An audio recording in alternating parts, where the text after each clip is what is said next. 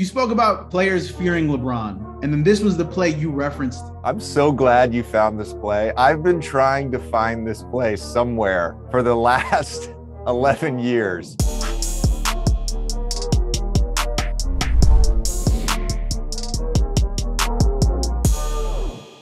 All right, JJ, appreciate you coming on the show. We talked on your podcast a few years ago, and you said you weren't really a highlight player. But the last couple of days, I've been going through all this stuff, and there's plenty to go through, especially with the Duke days. What's the first thing you think about when you think of your Duke career?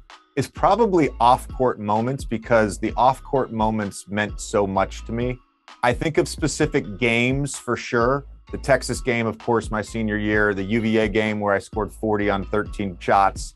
For me, the biggest moment I had in my career, because it was such an important thing, was my shot against Miami where I hit a three right in front of our bench, which broke the Duke scoring record. The ACC scoring record wasn't even on my radar, but beating the Johnny Dawkins record, that was amazing. And the fact that he was 5 feet away from me when I hit that shot, and there's a still photo from the baseline of that shot looking at me head on.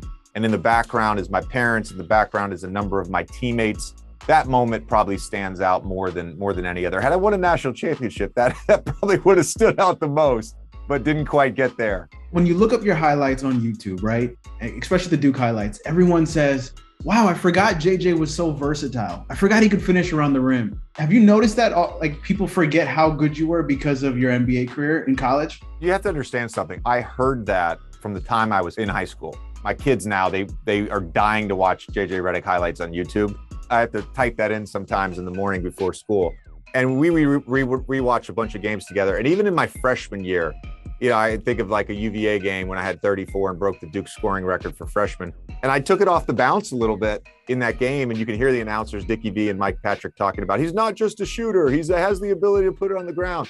And it's so funny to me because I also hear a lot, oh, JJ Redick was a beast at Duke. Like he shot so well at Duke. And I'm like, yeah, I did in my NBA career too. I was a beast in the NBA. Like it's just a different level. Do your kids have any idea of how famous and popular you were at that time? You know, I don't think they do. They know I was a good shooter. Like my 5-year-old will often ask me, Dad, what were you in free throw percentage all time? You're number 9, right? You're number 9, is that right? Like he just likes to confirm those facts. I did feel at the time there was a little bit of a weird celebrity for a college basketball player that I had, especially my senior year. Only guy I can think of that really had that insane amount, and probably more so than I did, insane amount of hype and fame in college was Zion. I mean, that's really the one example I can think of in the last 15 years. Do you think about what would happen if your Duke career started now with social media, the NIL, all this stuff? Yeah, I probably would have made the taxpayer mid-level in college. I think Right. I probably, yeah. When I was in college, the Duke bookstore alone, the on-campus bookstore, sold somewhere between 5,000 and 7,000 of my jerseys, my Duke number 4 jerseys, my senior year. This is just in 1 year they sold that. And those jerseys went for anywhere from 75 to 100 bucks a pop. And I didn't see $1 of that. I'm very grateful, obviously, for my college education, but I'm also acutely aware of the fact that the NCAA stopped being an amateur business a long time ago. And I'm so happy that the players, you know, maybe they don't share in the TV revenue, but I'm so happy and grateful that they get to share in some of the money being made. And regulation will come on this. And right now it feels a little bit like the Wild Wild West, but yeah, I would have made good money. I would have made good money. I would have had a lot of social media followers had I kept them for my entire NBA career. I'd probably had a lot more than I have right now. Right. One of my favorite plays of your NBA career is you got PG here with that pump fake. It's kind of like one of your patented moves, right? Yeah, you know, so much of getting space in the NBA to get my shot off was about using my shot fake. And I used it on closeouts all the time. I used it on spot ups, you know, just being able to keep the defender off balance. You look at this clip and it's Paul George guarding me. And had I shot the ball on the catch, he's probably going to get a great contest, potentially even get a piece of the ball. Did it ever surprise you that people always kind of fell for the pump fake? Whether a defender was in a help position and then closing in that manner, or if I was coming off screens and I was able to create separation using my body, using my speed to get around picks. I always felt like a defender, I had the advantage. And the defender was at my mercy at that point. And so that shot fake, the threat of my shot, the threat of my three-pointer was a huge advantage in my career. And, I sidestepped three here, but there's so many times that I sidestepped and I'd go inside the three-point line, hit a mid-range pull-up, get to the basket, shoot a floater, whatever it may be. I was never an ISO guy, but I was able to score off the dribble at an efficient way because of my shot fake. You spoke about players fearing LeBron, and then this was the play you referenced. I didn't find it on YouTube, so I went through the ESPN archives and finally found it. What was going through your mind during this play? I'm so glad you found this play. I've been trying to find this play somewhere for the last 11 years. I knew that LeBron liked to spin back to his right hand. I knew he liked to do that left dribble over the left shoulder spin. And so it was just anticipating it. But as soon as I got into position, I'm not allowed to cuss on this, of course, but as soon as I got into position, I'm like, oh snap, like I'm about to get crushed. And he hit me with his elbow above my eye. So I'm bleeding down my eye. I got stitches. I came back for the second half. I definitely was concussed. This was before the concussion protocols. Eddie House came up to me at halftime and he's like, bro, I thought you were down for the count. I'm shocked you're out here right now. Yeah. It wasn't just the elbow though. Like there was a lot of body contact that I absorbed there. And LeBron he was so strong. He was so big and fast, specifically in those Miami years. The clip where you get LeBron's ankles and you don't finish. How much does it bother you that you didn't finish it? It bothers me a lot. And it doesn't count as a highlight. I've talked about this on the podcast so many times. Omar, I'm talking about this. It doesn't count. It's not a highlight. It's a cool dribble move, but it's not a highlight. But this one, I really do think you put him in a spin cycle. Yes. Would you agree with that? Yes. I put him in a spin cycle. I didn't push off LeBron. I just used that little hesitation, step back dribble behind the back, and I got him in a spin cycle, but I missed the shot, so it's not a highlight. It's not a highlight. It bothers me, though. I fell against Kirk Hinrich. Kirk Hinrich had me ISO'd at the top of the key. It was the simplest in and out right to left crossover, and I fell. He made me fall. Your teammates gave you the hardest time about that play. What were they saying to you?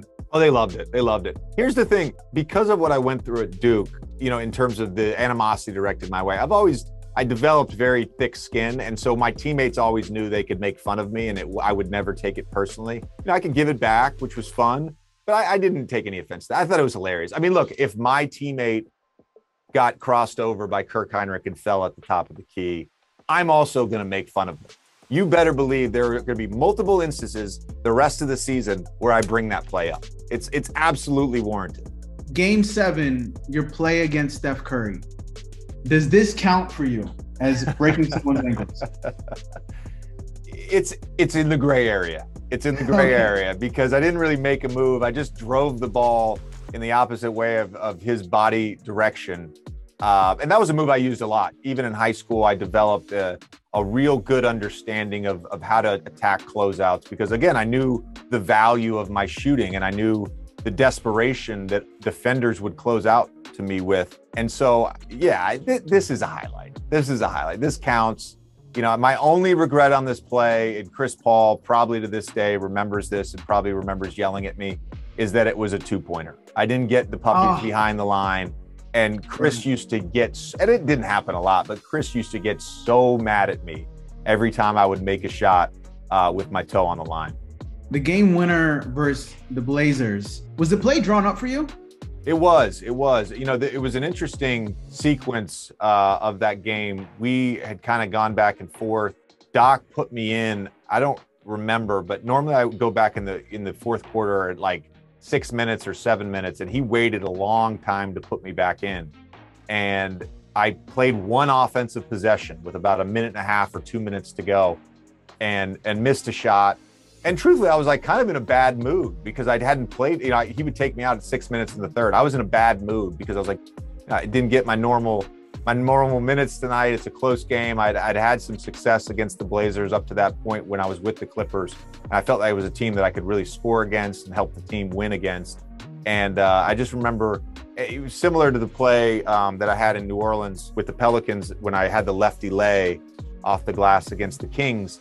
knowing the play was called for me, I would go out on the court and there's just this overwhelming sense of calm that I would have. Like, it's my turn. I don't always get the game winner, but here's my opportunity. I never felt nervous in the moment. I just felt very calm and focused. You know, that play, again, I used Richaun Holmes' sort of aggression on that closeout against me. I knew he was going to do that. I knew I could turn the corner and get all the way to the basket. And on the Chris play, if we go back to that, I think what was most remarkable about that game winner was that he nutmegged Mason Plumlee. He had the wherewithal to nutmeg Mason Plumlee on a game-winning shot. Kudos to him. And you can see me pointing to him there. And that was me just acknowledging to Chris what a great pass that was. You talked about being calm and not nervous during, the final play. Of all the players left in the playoffs right now, who do you most trust to hit a game-winning shot? Yeah, I mean, I trust a lot of guys to hit game-winning shots, I trust Tatum. Jaylen Brown kicks it out. Smart fakes.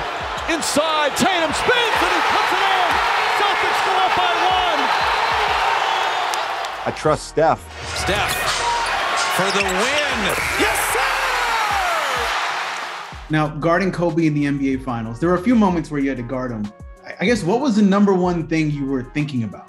I've said this before with Kobe, like, you can play tough D on Kobe and he's either going to make a shot or miss a shot. And I don't know why you're only showing highlights of him scoring on me, because I got multiple stops in this series. I want to make a point. You must have, this is definitely, by the way, this is definitely you looking back at a YouTube clip and finding Kobe Bryant highlights from game 5. Guilty. Yeah, when he closed us out. Yeah, he made some shots on me that game. Absolutely. But earlier in the series, I had gotten some stops on. I came in at the end of game 1. I got 2 or 3 stops on him. Well, I think JJ Redick is clearly the Kobe stopper. Had some stops on him in game 4. We should have won that game up 87-82 with under a minute to go. But yeah, I haven't held on to that either. Omar, I hold on to all these things. I hold on. Right. They're internalized in my soul forever. The shot versus the Pacers, the one over Miles Turner. Yes. What are you thinking about here? Because it looks like your shot's a little different, right? Because he's bigger. Yeah. This was a shot that it's interesting. I practiced a lot of weird shots, especially in the off season and in season. At the end of every workout, I would practice shooting over my left shoulder, different game winners, because that's generally how the play was drawn up. The interesting thing about this play, we had played Houston about a week prior to this game, late in the 4th, and it was a similar play. I was a little bit deeper on the right wing, but I had the same exact shot, and I shot it the same way, a little more of a push shot going up because I had a big on me and I had to get it off at the end of a shot clock. And I shot it and it was like, oh, that's on line. And it was a little short, hit the front of the rim, not front of the rim and back, but front of the rim and then hit the backboard and rolled off. And I just remember on this play, like, same shot. I've made it before. I've practiced this shot. I'm going to put a little extra juice on it. And I probably put a little extra arc on that one too, because it was Miles Turner. But as soon as I shot it, I knew it was going in. I knew it was going in. That was not a surprising shot to me. The last 2 clips for me, one of them is your Lego costume on Halloween. What was the process on this, and how long did it take, or was it pretty simple? No, it was pretty simple. My wife and my wife has a twin sister, and for the last, 6 years, we've gone all out for Halloween. This year we were all Avengers characters. I was in a full Ant-Man suit. Unfortunately, it was about 2 inches too short in the legs, so there was a lot of pressure on my midsection, so I couldn't wear it out in public. The genesis of this, New Orleans is a heck of a place. My favorite place that I've lived. We went trick-or-treating before the game. We went down to, I think it was State Street, and just went house by house for 4 or 5 blocks. We took some pictures. All the kids were dressed up as Lego characters. My wife, her twin, her husband, everybody was dressed up as Lego characters. And they were like, are you going to change for the game? And I had made a decision, because it was the end of my career. I'd made a decision. You know what? I'm just going to not be so uptight. I've always been so uptight about professionalism. I'm not going to be so uptight. I think it'd be funny if I wore my Halloween costume to the game. That same week, I made the decision I'm going to start wearing neon shoes, because I've always worn either white shoes or black shoes. We can now wear different colored shoes. I'm going to start wearing neon shoes. I'm not going to be this head case that walks around thinking that all these things actually matter in the grand scheme of things. And so I went for it, man. I thought it was a decent costume. It was good. Not my best costume ever, but it was a decent costume. Last clip for me, the shot against the Lakers. What do you think was the hardest thing about guarding you, especially in transition? I had a pretty good idea of where to go and how fast to get to places. So there were times where I'd be on a dead-on sprint to create that angle from a guy like CP or a guy like TJ McConnell or a guy like Ben. There were times where I would sort of trail back or I'd have bursts of speeds. It was all about sort of getting to a passing angle. People ask me all the time, what's the best shot you've ever hit in your career? And I said, this shot. This shot, to me, is the best shot. I'm behind the backboard. I'm on a dead sprint. And there's a moment as I'm running to the corner and the ball's in the air where I kind of look down to make sure I'm still in bounds and I can get my feet set behind the three-point line. So the combination of all that, and I remember TJ and I used to have like a joke whenever one of us would hit a tough shot, we'd look at each other and be like, that's tough. That's tough. And TJ, of course, is standing right over me, picking me up off the floor when I make it. And I definitely said that to him. That was a tough shot. Is this the ultimate, like, years of preparation? Because I'm sure you work on something similar, right? Or no? Oh, I worked on that all the time. Again, I go back to that shot against Miles Turner. Like, I practiced everything. There wasn't a shot that I ever took in a game that I didn't practice. And I would put myself, whether it was in season after a shoot around or after a practice or in the off season, I would put myself in game situations and I'd have to make a certain amount of shots practicing shots like this. And, you know, we brought this up on the Pablo pod. I would practice shots drawing attention to the foul. You know, I would come off a step up screen and I would flail my legs and shoot the ball like that and spread my arms because sometimes you do get fouled. And so you want to be able to have that concentration and that sort of callback to being able to make it. How did it feel? I was always a visual person, but I was also a feel person. And so putting yourself in those situations and sort of letting that mind-body flow happen, that's where magic happens. That's where a shot like that happens. Well, JJ, thank you for the time, my man. Yeah, always good to see you. Always good to see you. I'll come back whenever you want.